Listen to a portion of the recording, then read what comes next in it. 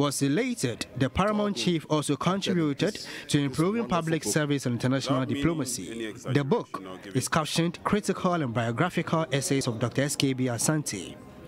It contains his work as an international diplomat and a public servant.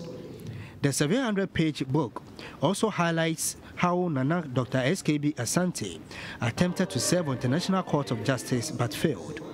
It also explains his contributions to the Chinese and South Korean economies in the 1960s. The biographical essays seek to showcase his role as a governance expert and chieftaincy. His work as the chairman of the committee that drafted the 1992 Constitution is adequately captured in the 700-page document.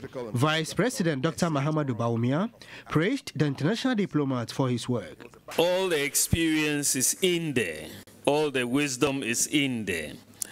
The book is really a gift to the nation because a great man like Nana Professor S.K.B Asante ought to be studied.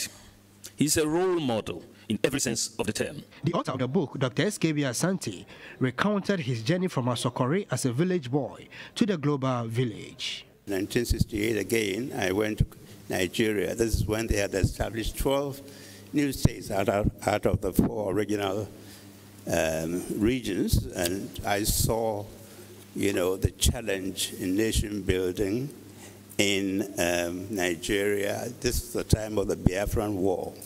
So Nigeria has survived. It's very, very interesting. And my 4th project, of course, is coming to Ghana to help in the Constitution, which I have covered in my book. Later, the Vice President, Dr. Mahamudu Bawumia, on behalf of the President, Nana Dankwa Akufo-Addo, purchased the first copy of the book for 50,000 cedis.